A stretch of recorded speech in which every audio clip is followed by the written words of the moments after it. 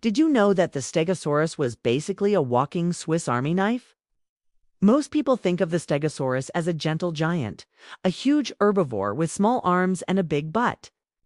But its most famous feature has got to be its spiky tail. At first, they thought it was just a giant lizard with a big butt.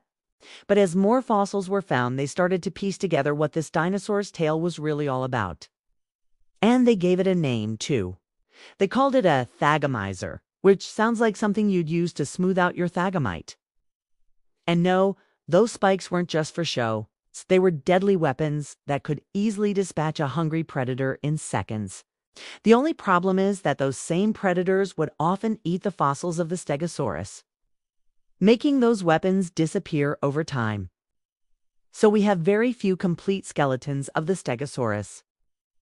In fact, when paleontologists found the first Stegosaurus fossil in 1877, they didn't even realize that it had a tail.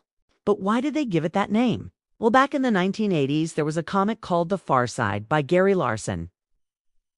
And one day he drew a caveman holding up a T-Rex bone and saying, "And we don't want another mass extinction event, do we?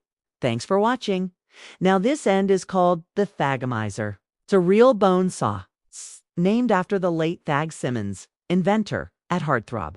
And just like that, the thagomizer became official.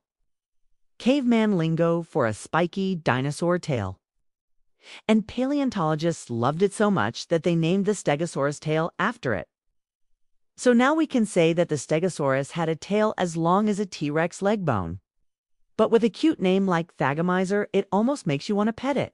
But please don't try this at home because while the Stegosaurus may be extinct, there are still plenty of living animals with sharp tails that would be happy to meet you.